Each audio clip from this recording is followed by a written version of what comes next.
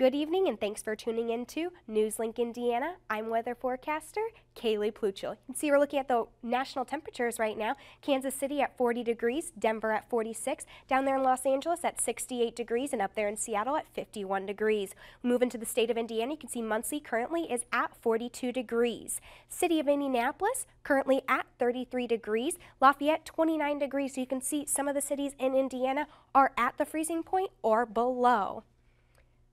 You can see our 24-hour temperature changes here. Indianapolis at a 10-degree difference, Muncie at a 6-degree difference, Bloomington at an 11-degree difference, and Lafayette has changed 12 degrees. So those temperatures are continually decreasing.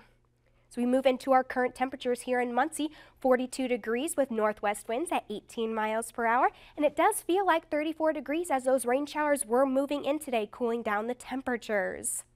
Now, the almanac, we are normally around 59 degrees for a high and normally around 39 degrees for a high. So we are lower temperatures considering our high is more closest to the average low. And you can see here in 1988, that record low was 23 degrees and we will hit around 29 degrees tonight, so very close. So we move into our scarecast for Halloween night. It will be very cold with possible showers with definitely some spooky clouds out there with a low of 29 degrees. So make sure if you're bringing your kids out there to bundle them up for trick-or-treating.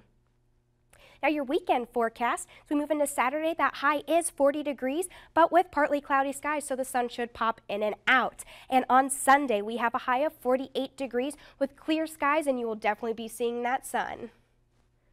Precision cast here, you can see that cloud coverage, and as we move into 6 p.m. on Friday, the rain does move through, but then as we move into tonight at 9 p.m., you can see those snow showers moving through Muncie, so make sure to watch out for those. But as we move through the night, those snow and rain chances do diminish as they go to the southern states and into more Ohio.